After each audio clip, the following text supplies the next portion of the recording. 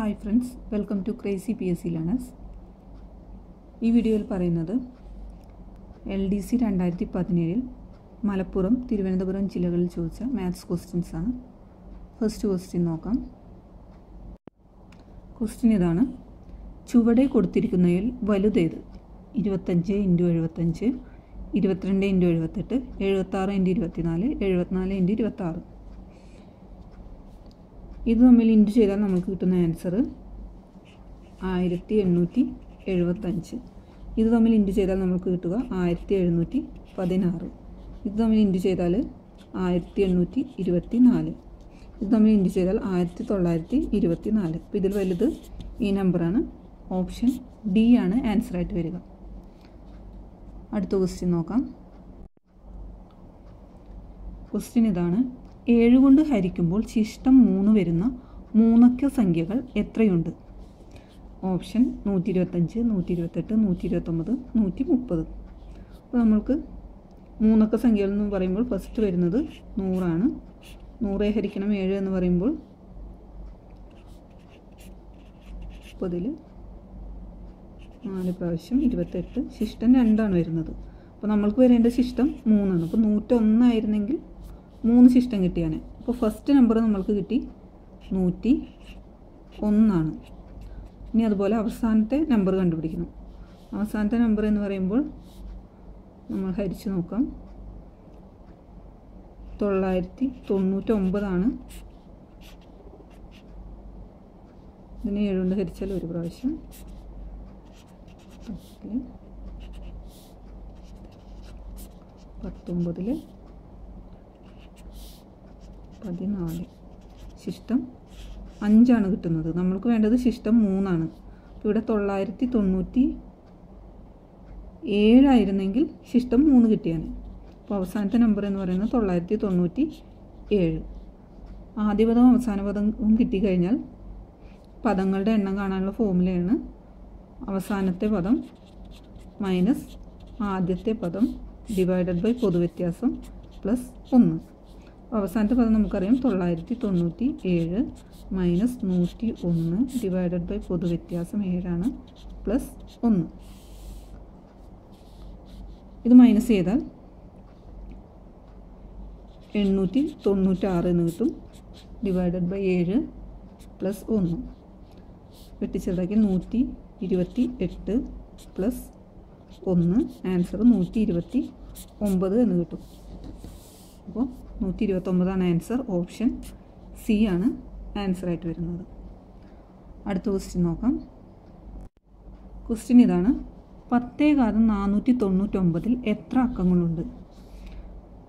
Option 499, 500, 501, 498.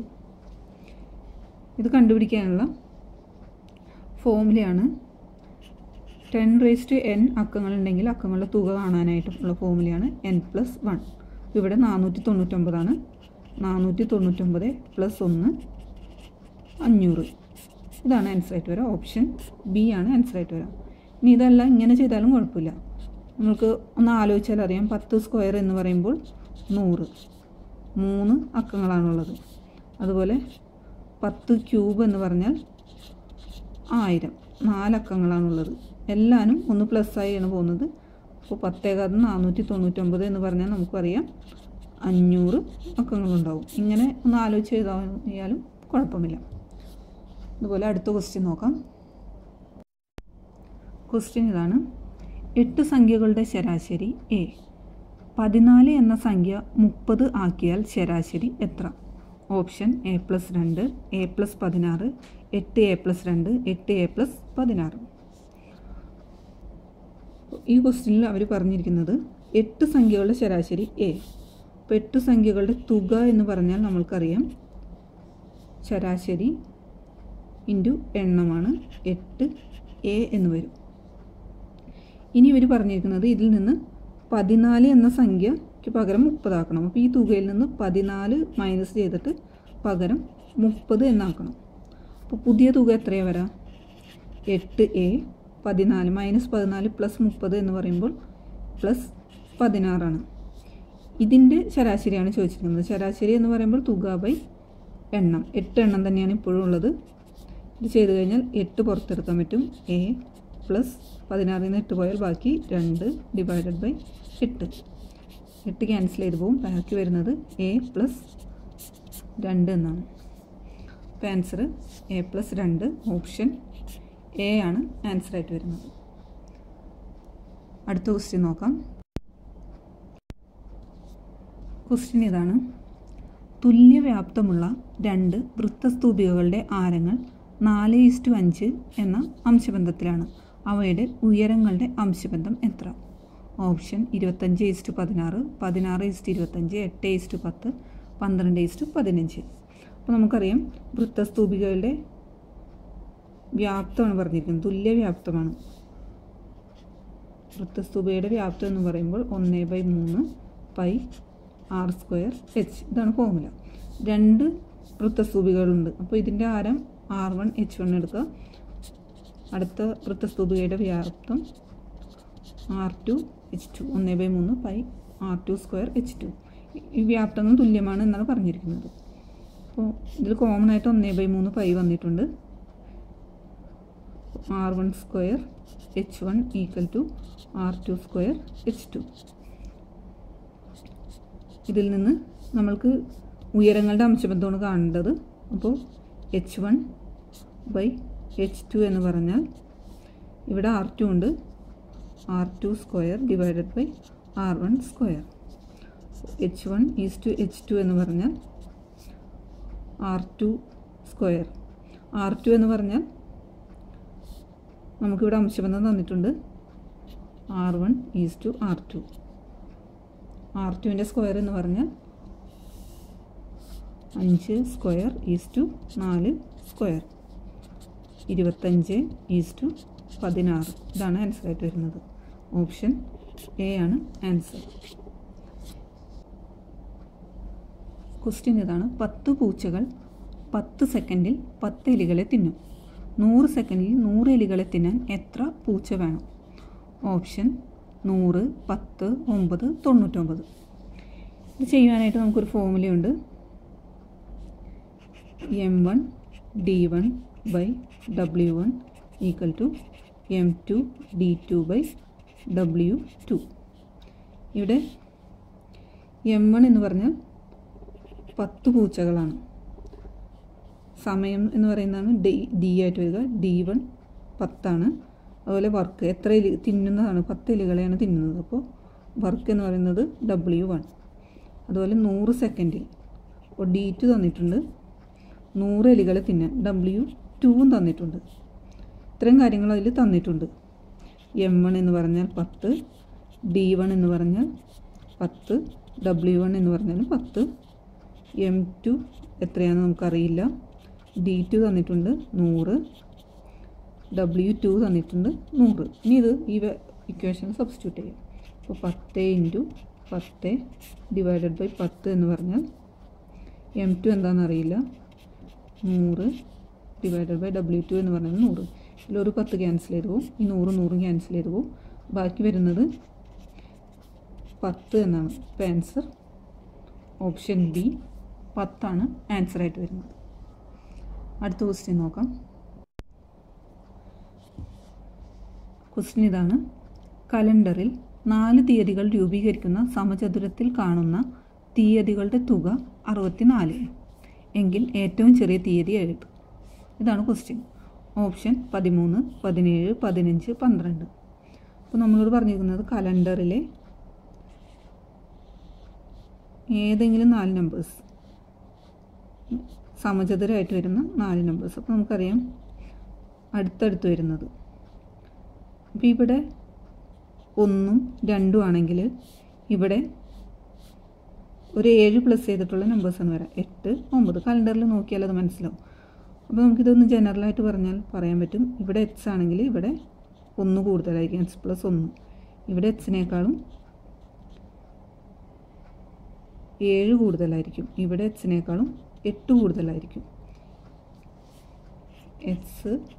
H plus 1, H plus 7 plus H plus 8. ഇതിൻ്റെ എല്ലാം തുകയാണ് അവർ തന്നിരിക്കുന്നത് 64.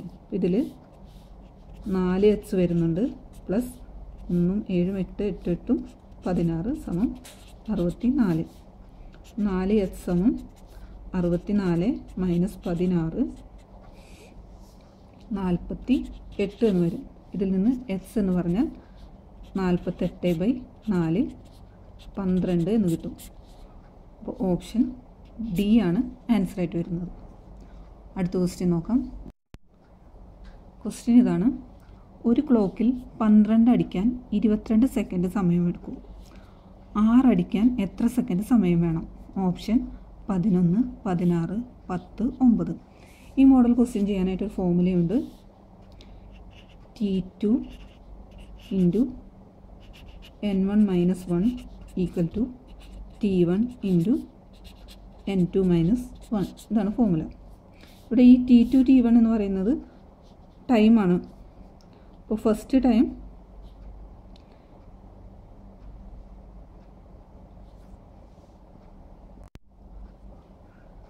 ഇതാണ്. T1 എന്ന് പറയുന്നത് 22. T2 നമ്മൾക്ക് അറിയില്ല, അത് കണ്ടുപിടിക്കണം. അതുപോലെ N1 എന്ന് പറയുന്നത് 12 അടിക്കാനാണ്. അതുപോലെ N2 എന്ന് പറയുന്നത് 6. ഇത് കൊടുത്തു കഴിഞ്ഞാൽ T2 എന്താണെന്ന് അറിയില്ല. N1 എന്ന് പറഞ്ഞാൽ 12 മൈനസ് 1 സമം T1 എന്ന് പറഞ്ഞാൽ നമുക്കറിയാം 22 ഇൻറ്റു N2 എന്ന് പറയുമ്പോൾ 6 മൈനസ് 1. T2 ഇൻറ്റു 12 മൈനസ് 1 എന്ന് പറയുമ്പോൾ 11 സമം 22 ഇൻറ്റു 5. 11 22ൽ 2 പ്രാവശ്യം 2 ഇൻറ്റു 5 10 ആൻസറായിട്ട് വരുന്നത്. ഓപ്ഷൻ സി ആണ് ആൻസർ. അപ്പോൾ ഈ ഒരു ഫോർമുല ബൈ ഹാർട്ട് പഠിച്ചാൽ ഈ മോഡൽ ക്വസ്റ്റ്യൻസ് വളരെ പെട്ടെന്ന് തന്നെ ആൻസർ ചെയ്യാൻ പറ്റും. അതുപോലെ അടുത്ത ക്വസ്റ്റ്യൻ നോക്കാം. ക്വസ്റ്റ്യൻ ഇതാണ്: രാജുവിൻ്റെ അമ്മയുടെ പ്രായം രാജുവിൻ്റെ പ്രായത്തിൻ്റെ 9 മടങ്ങാണ്. അപ്പോൾ നമുക്ക് ആദ്യം തന്നെ രാജുവിൻ്റെ പ്രായം എച്ച് ആണെന്ന് വിചാരിക്കുക. അപ്പോൾ അമ്മയുടെ പ്രായം 9 മടങ്ങ് 9h ആയിരിക്കും. ഇതാണ് ഫസ്റ്റ് പറഞ്ഞിരിക്കുന്നത്. പിന്നെ പറഞ്ഞിട്ടുണ്ട് 9 വർഷം കഴിയുമ്പോൾ 9 ഇയർ കഴിയുമ്പോൾ എന്ത് സംഭവിക്കും? ഇത് 3 മടങ്ങായി മാറും. അതായത് 9 വർഷം കഴിഞ്ഞാൽ രാജുവിൻ്റെ വയസ്സ് എന്ന് പറഞ്ഞാൽ 9 കൂടും, എച്ചിൻ്റെ കൂടെ 9 കൂടും. അമ്മയുടെ വയസ്സ് എന്ന് പറഞ്ഞാൽ 9h ആണ്, അതിൻ്റെ കൂടെയും 9 കൂടും. ഇനി പറഞ്ഞിരിക്കുന്നത് 3 മടങ്ങാവും എന്നാണ്. അതായത് അമ്മയുടെ വയസ്സ് എന്ന് പറയുന്നത് രാജുവിൻ്റെ വയസ്സിൻ്റെ 3 മടങ്ങായിട്ട് മാറും 9 വർഷം കഴിയുമ്പോൾ. ഇതാണ് പറഞ്ഞിരിക്കുന്നത്. അങ്ങനെയാണെങ്കിൽ രാജുവിൻ്റെ ഇപ്പോഴത്തെ പ്രായം എത്ര? ഓപ്ഷൻ തന്നിരിക്കുന്നത് 6, 9, 5, 3. അപ്പോൾ ഇതിൽ നമ്മൾ കൊടുത്തു കഴിഞ്ഞാൽ അമ്മയുടെ പ്രായം എന്ന് പറഞ്ഞാൽ നമുക്കറിയാം 9h പ്ലസ് 9 ആണ്. 3 ഇൻറ്റു രാജുവിൻ്റെ പ്രായം എന്ന് പറഞ്ഞാൽ h പ്ലസ് 9 ആണ്. 9h പ്ലസ് 9 എന്ന് പറയുമ്പോൾ 3h പ്ലസ് 27. എച്ചുകളെല്ലാം ഒരു സൈഡിൽ കൊണ്ടുവരാം. 9h മൈനസ് 3h സമം 27 മൈനസ് 9. 6h എന്ന് കിട്ടും. ഇത് 18 എന്ന് കിട്ടും. ഇതിൽ നിന്ന് h എന്ന് പറഞ്ഞാൽ 6/18/6 3 എന്ന ആൻസർ വരും. അപ്പോൾ ഓപ്ഷൻ ഡി ആണ് ആൻസറായിട്ട് വരുന്നത്. അടുത്ത ക്വസ്റ്റ്യൻ നോക്കാം. ക്വസ്റ്റ്യൻ ഇതാണ്: ഒരാൾ ഒരു ദിവസം കൊണ്ട് 2 metre into 2 metre into 2 metre സൈസിൽ ഒരു കുഴി നിർമ്മിക്കും. ഇതേ നിരക്കിൽ 3 പേർ ചേർന്ന് 4 metre into 4 metre into 4 metre സൈസിൽ ഒരു കുഴി നിർമ്മിക്കാൻ എത്ര ദിവസം വേണം? ഓപ്ഷൻ 4, 8/3, 16/3, 2. അപ്പോൾ ഇത് ചെയ്യാനുള്ള ഫോർമുലയാണ് M1 D1/W1 equal to M2 D2/W2. ഇതിൽ M1 എന്ന് പറഞ്ഞാൽ ഒരാളാണ്. D1 എന്ന് പറഞ്ഞാൽ ഒരു ദിവസം. W1 എന്ന് പറഞ്ഞാൽ അയാൾ ചെയ്യുന്ന work. 2 metre into 2 metre into 2 metre സൈസിൽ കുഴി നിർമ്മിക്കുന്നു. 2 ഇൻറ്റു 2 ഇൻറ്റു 2 അതായത് 8 മീറ്റർ ക്യൂബിലാണ് കുഴി നിർമ്മിക്കുന്നത്. അപ്പോൾ W1 എന്ന് പറഞ്ഞാൽ 8. ഇനി ഇതേപോലെ തന്നെ M2 എന്ന് പറയുമ്പോൾ 3 പേരാണ്. D2 നമ്മൾക്കറിയില്ല. അതുപോലെ W2 എന്ന് പറഞ്ഞാൽ ഈ സൈസിലുള്ള കുഴി 4 × 4 × 4 64 മീറ്റർ ക്യൂബ്. അപ്പോൾ ഇനി ഇതിൽ ഈ വാല്യൂസ് എല്ലാം സബ്സ്റ്റിറ്റ്യൂട്ട് ചെയ്യും. 1 × 1/8 സമം 3 × D2 അറിയില്ല ഡിവൈഡഡ് ബൈ 64. 8 64 8 പ്രാവശ്യം. D2 എന്ന് പറയുമ്പോൾ ഇതിപ്പുറത്ത് വരും. അപ്പോൾ റെസിപ്രോക്കലാവും. 8/3 ആൻസറായിട്ട് വരുന്നത്. ഓപ്ഷൻ ബി ആണ് ആൻസറായിട്ട് വരുന്നത്. ഈ വീഡിയോ നിങ്ങൾക്ക് ഇഷ്ടമായെങ്കിൽ ഞങ്ങളുടെ YouTube ചാനലായ crazy PSC learners like ചെയ്യുക, സബ്സ്ക്രൈബ് ചെയ്യുക, ഷെയർ ചെയ്യുക. Thanks for watching.